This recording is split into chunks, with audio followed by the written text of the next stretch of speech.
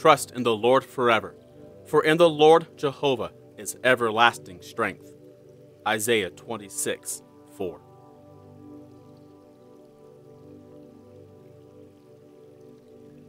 There is no act of the soul more acceptable to God, because there is none that brings more glory to His great name than this. Wherever we trace in the scriptures of truth a trust in the Lord, there we find especial and remarkable deliverance. It is recorded of the children of Israel that the Lord delivered their enemies into their hand. For they cried to God in the battle, and He was entreated of them, because they put their trust in Him. Again, we read of God's wondrous message sent by Jeremiah to Ebed-melech, the Ethiopian. I will surely deliver you, and you shall not fall by the sword, but your life shall be for a prey unto you, because you have put your trust in me, says the Lord. The experience, too, of God's people confirms the blessedness of trusting in the Lord. In God I have put my trust. I will not fear what flesh can do unto me. It is better to trust in the Lord than to put confidence in man. The Lord is my strength and my shield. My heart trusted in Him, and I am helped. The promises connected with trusting in the Lord are equally rich and encouraging. You will keep him in perfect peace, whose mind is stayed on you, because he trusts in you. None of those who trust in Him shall be desolate. The Lord knows those who trust in Him.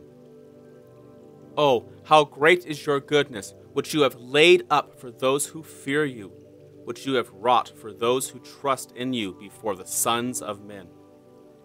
You shall hide them in the secret place of your presence. What a marvelous and precious cluster of divine encouragements to those who trust in the Lord with all their heart, under all circumstances and at all times. Only trust is Jesus' word. This is all I ask of you, the utmost thing I require at your hand. I demand no costly sacrifice, no wearisome pilgrimage, no personal worthiness, no strength or wisdom or self-endeavors of your own. Only trust me. Only believe that I wait to answer prayer, that I am gracious, that I have all power at my command, that I have your interest at heart, that there is no good thing I'm willing to withhold, that I and I alone can guide your present steps, can unravel the web of your difficulties, guide your perplexities, extract you from the snares that have woven their network around your feet, and bring you through fire and through water into a wealthy place. Only trust me. Beloved, is this too hard?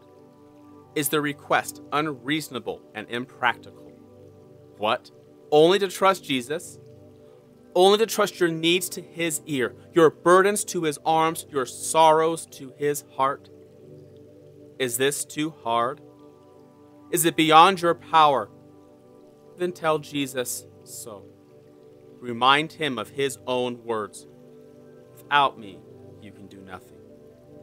And ask at His hands the faith to trust, the heart to trust, the courage to trust, and the power to trust all your interests, temporal and spiritual, for time and for eternity, into His hands.